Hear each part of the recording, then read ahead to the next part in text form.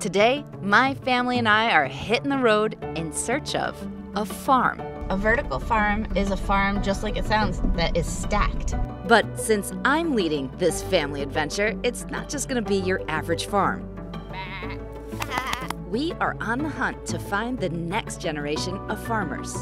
See, I grew up surrounded by giant farms in the Midwest. And while industrial farming has helped feed the world, it often requires chemicals, antibiotics, and takes a toll on the planet. I'm Ginger Zee, Chief Meteorologist at ABC News. My family and I are hitting the road to help rebuild and get a first-hand look at what it takes to save the planet.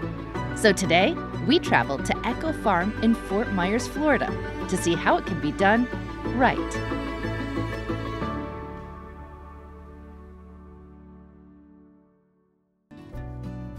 So the world is as diverse as it comes, and Echo tries to demonstrate difficult growing conditions around the world and ways to overcome those. We're all about use what you have to make what you need. Focusing on underutilized fruits and vegetables with shorter shelf lives. So we have 5 plants that have more iron than spinach. Ben likes to be regular on a road trip, so anything you can do to fiber him up. They are truly zero waste. We shear the sheep to make yarn for sweaters. But look, it's us, but in sheep version. Super efficient.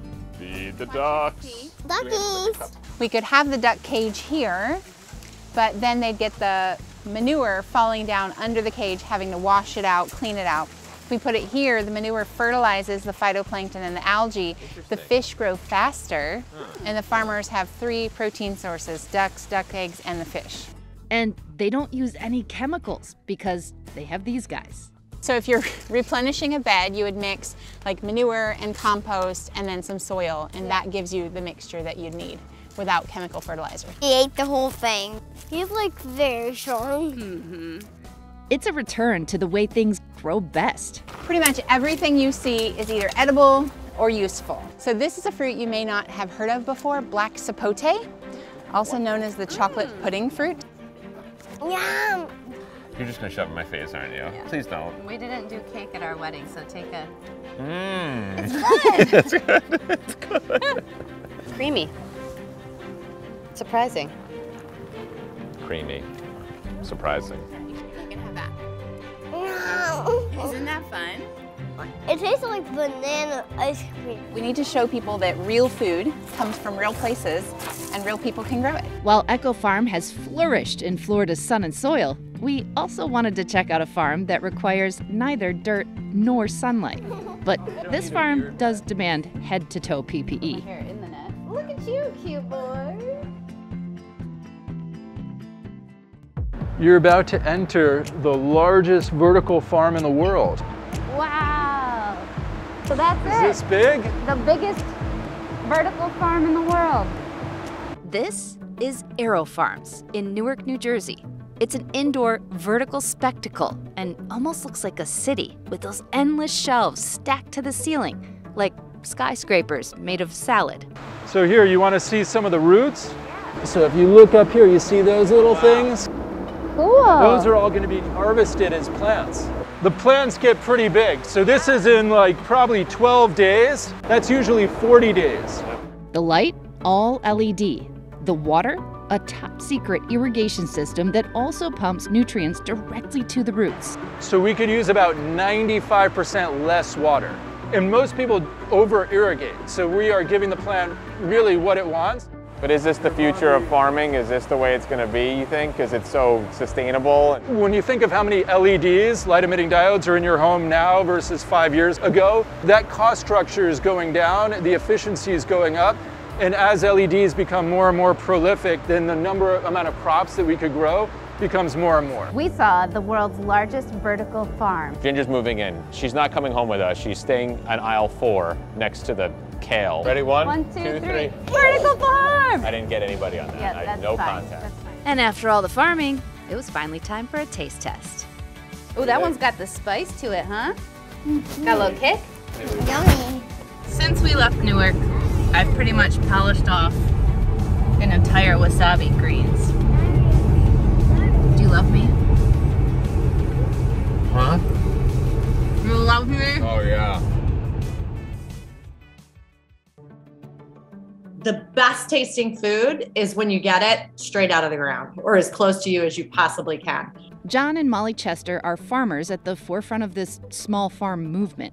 A few years ago, they left their city life in LA to start the biggest little farm in California. They're sharing more of their sustainable farming practices in a Disney Plus special. It's The Biggest Little Farm: The Return. We had to create the highest level of biodiversity possible. That's exactly how my wife Molly and I rebuilt this whole farm over the last decade. When you say the word biodiverse farm or biodiversity, do you feel like when you made the doc, societally people were kind of like, and now they're getting it more? Biodiversity, all the different organisms that live in the soil and that live on our planet, are essentially the immune system of the planet and the farm, right? So it makes more sense to people, I think, because they can kind of visualize that there are these mutualistic relationships, these relationships that benefit one another. And that's what biodiversity is really based on, is this idea of mutualism. Now yours is the biggest little farm, but when we talk about global agriculture, is this just the start? The way that agriculture can really work and has worked for years is more like a patchwork quilt. Like there's no one farm that's going to solve all the planet's issues, or there's no one farming methodology. That's what's so beautiful about diversity. It actually takes lots of little kind of micro sort of ecosystems coming together that create the biosphere that is balanced on our planet. What is one thing that somebody watching this could take to be a part of the healing of the planet? It would be amazing if we all started composting and encouraged, school settings and institutional settings to require composting and do that in your home. In fact, even what you're doing in rewilding your front yard could have a far more significant impact to the rediversifying and the healing of biodiversity on our planet than all the farms combined. Well, we already compost, but this trip has inspired me to go one step further. Do you want to have a goat for home? Yeah, let's tell Daddy, let's get a goat. Yep, I'll move. Next time, the adventure continues as our family discovers new ways to help restore the health of our oceans. Click on the links below to watch more episodes of Branching Out.